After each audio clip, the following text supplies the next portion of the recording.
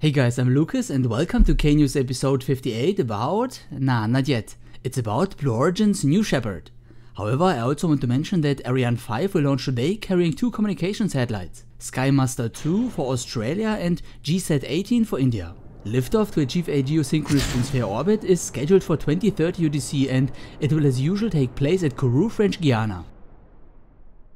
New Shepard is a suborbital launch vehicle which shall bring tourists to the edge of space in near future. These will sit on such a capsule on top a hydrogen-fueled booster, and the very special thing is of course the landing capability of it, which means it will land autonomously in a vertical position similar to SpaceX Falcon 9. However, I say similar, but there are quite a few differences between the two which makes each of them play in a separate league. If both rockets were pitchers, New Shepard would throw its payload 100 km up while the Falcon flings its payload 40,000 km far, so it basically never comes back and is in a stable orbit. The goal of tomorrow's launch, which will by the way happen at around 1500 UTC, is to test New Shepard's emergency or launch escape system. For that it will launch straight up as usual, but then fake an anomaly.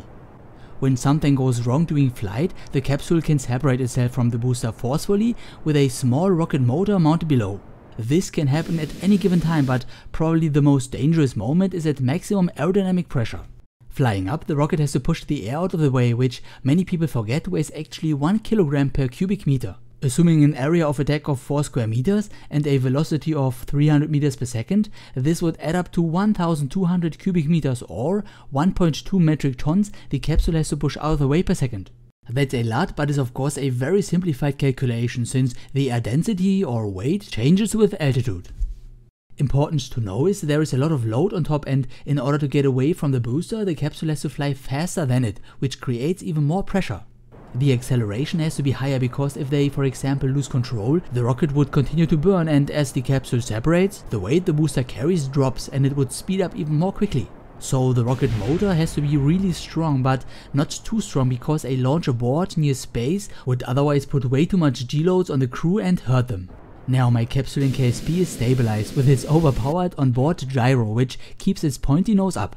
However, a capsule is not aerodynamically stable like that and actually wants to flip, pointing its heavy bottom section forward as it does during re-entry.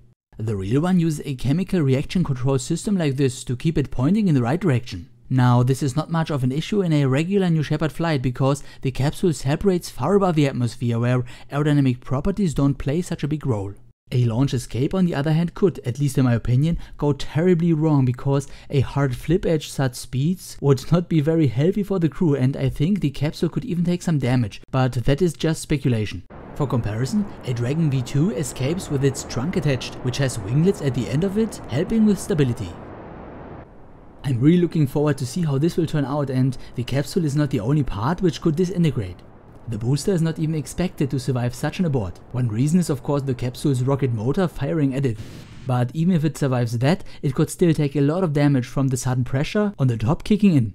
I'm not entirely sure if they will continue to fire the engine after separation, but if not, it could definitely also flip around, and I doubt the booster could take that. However, since it is fairly short compared to bigger orbital rockets, it is really hard to tell, especially because the trajectory and speed are different as well.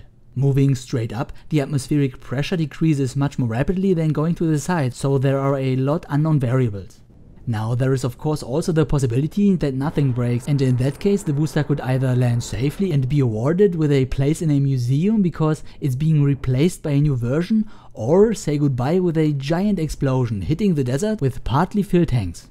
Whatever will happen, it will be amazing to watch, and I really hope you will have the chance to do so live. The link to the stream is as always in the description. In the end, I want to give a shout out to my patrons who support my monthly crowdfunding campaign. I know it takes much to pay for something which is free, and I really hope I can do it justice. Thanks a lot, guys. Okay, that shall conclude episode 58, and I hope to see you next one if you like. Auf Wiedersehen and thank you for watching.